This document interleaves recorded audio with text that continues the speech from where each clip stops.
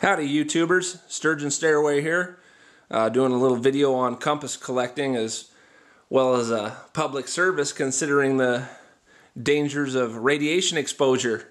So I just got a new compass in the mail, fresh from eBay. It's a early 1940s British Mark IX compass. It was manufactured by the Kodak Company, one of their Canadian branches for the British military.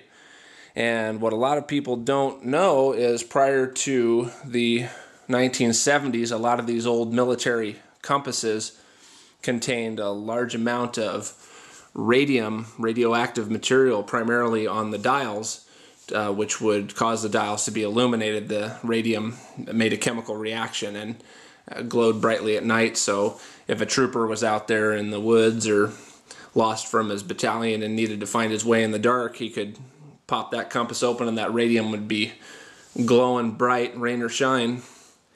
And so to this day the glowing function of the radium is kind of worn out, but the radioactivity still persists, and some of these levels can be pretty high, in fact dangerous to be around for extended periods of time. So if you're a collector out there of vintage compasses, or as well as vintage watch dials was another very common use of the radium luminous paint. Like I said, prior to the 1970s when it was banned pretty much worldwide, you got to be really careful because a lot of people were exposed to this stuff back then and came down with some pretty weird cancers and funky stuff like that, which you don't want. So I've got my vintage Victorine civil defense Geiger counter here. Gonna fire this sucker up. It's got three settings: the X100, the X10, and the X1.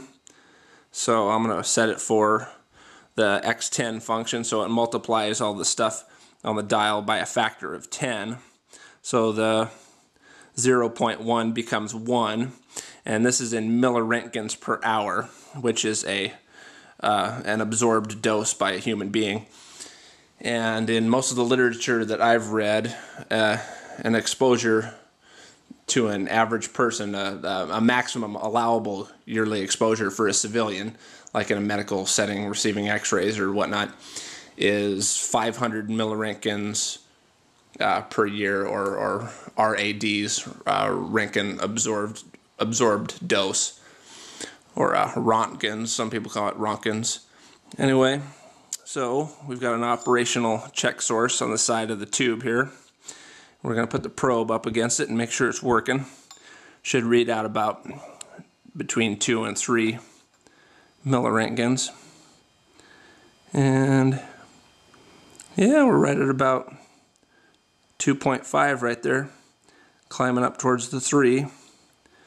So we know that the Geiger counter is still operational and decently calibrated anyway, for being at least 40-50 years old. Okay, so then I'm going to try and cant this needle here so you can see it a little bit better. And then let's start moving in a little closer to this package here with the compass in it.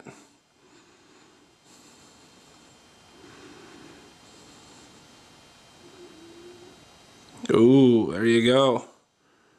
We're getting hot.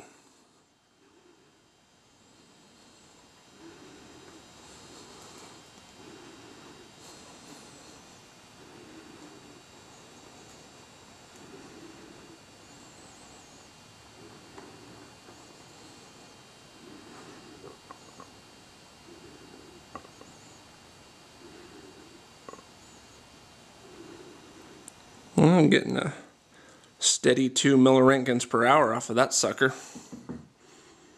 Okay. And another dangerous thing about these old compasses is that the radium paint tends to degrade itself over time. So it can flake off and form little particulates and little dust powders that can be ingested through the mouth and gotten into the lungs, and that's a whole heck of a lot worse than getting it on your hands to where you can wash it off. But in any case, I'm going to be on the safe side of caution and put some latex gloves on here, opening this sucker up.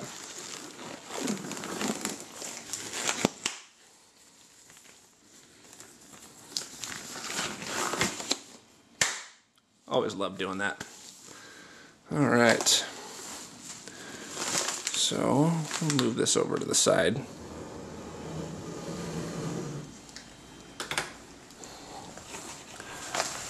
I'm going to be very careful here.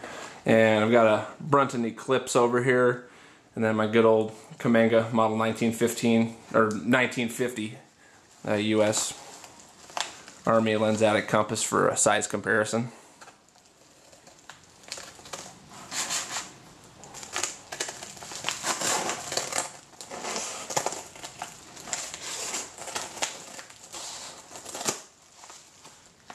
And if I was being super cautious, I'd be wearing a dust mask or a respirator right now, but I'm just going to be extra careful to try and not agitate things too much.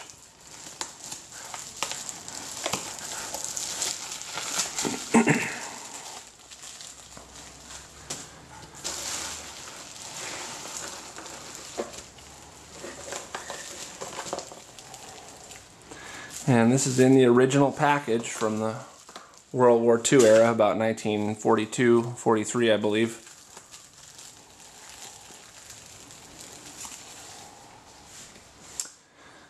And it says compass, prismatic dry, Mark 9. And it says manufactured by the Canadian Kodak Company Limited in Toronto. And from what I've read in compass collecting websites and stuff, this is one of the hotter compasses out there.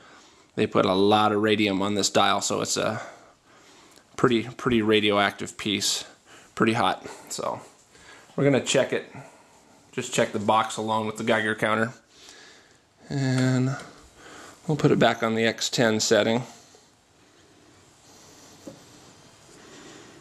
You can see the dial pretty well from there.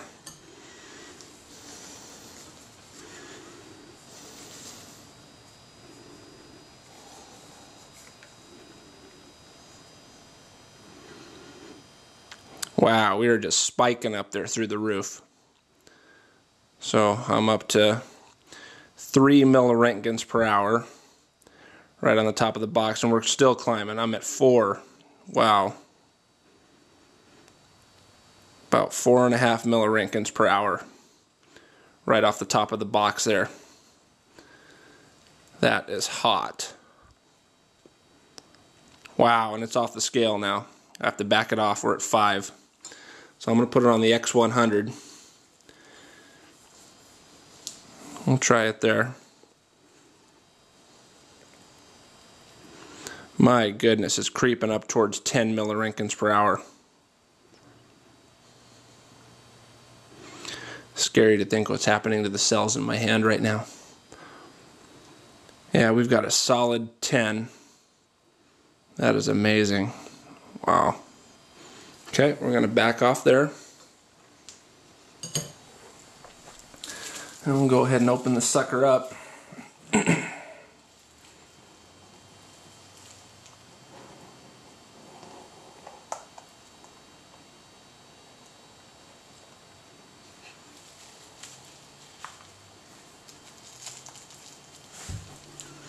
Oh, they packaged it well. Picked it up from a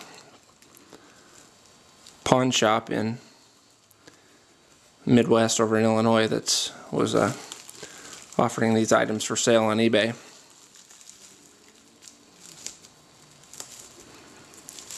A little tape over the top of it.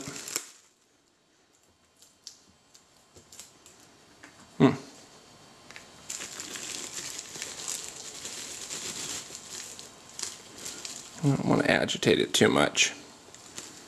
Okay. Well, there's the compass itself. And if you see that pinkish coloration to the azimuth arrow, the arrow on the card there, as well as this indicator as well, that is radium paint. So it typically has a brownish or pinkish hue from corrosion over the years. And that's typical of a radium painted compass.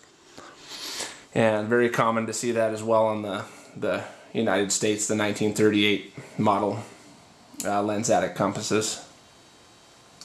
So, try and open this thing up.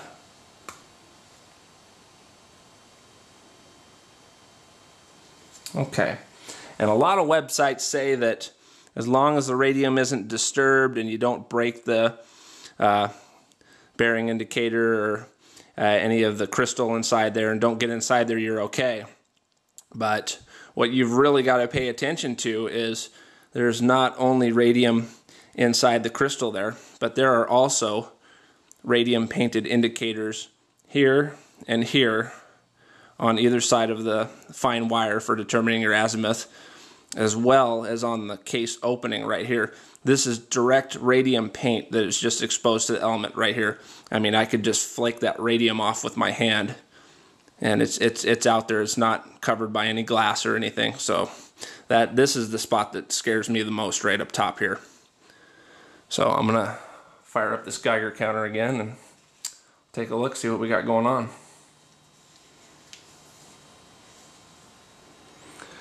Okay, and we're still on the X100 setting. Let's see, actually, I'm going to turn this box over and I'll set it on the box.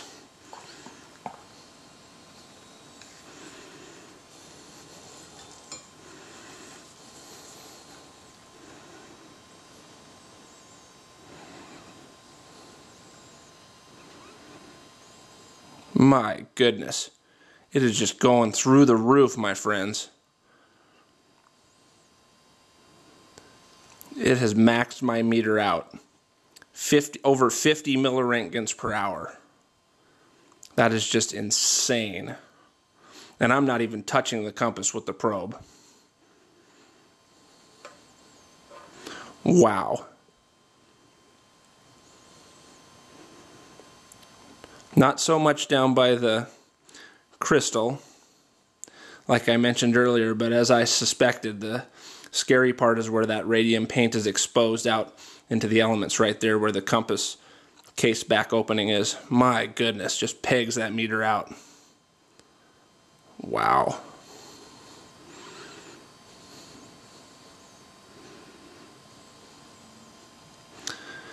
So this is well over 50 milli-Roentgens per hour, and doing the mathematical calculations, just a few minutes of exposure to this compass, and I've basically received my entire dose that would be considered a maximum appropriate dose to a civilian in 1 year.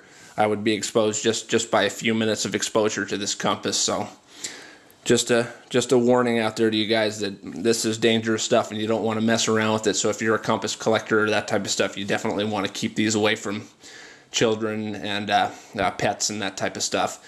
And if you do handle them, you want to handle them with great care and just keep them in a very safe place. And so there you go. Take my 1950 model 1950 lens addict Kamenga and put it up alongside there for comparison. I don't want to get it too close. Get the magnets going haywire, but yeah, about the same size. Anyway, so nice little tutorial there for you. I think I'm gonna step away from this bad boy. Maybe I'll give my hands a little time to cool down from all that radiation exposure, and then I'll put her away in a safe place where it's out of reach of children. All right, you guys have a good one. Bye now.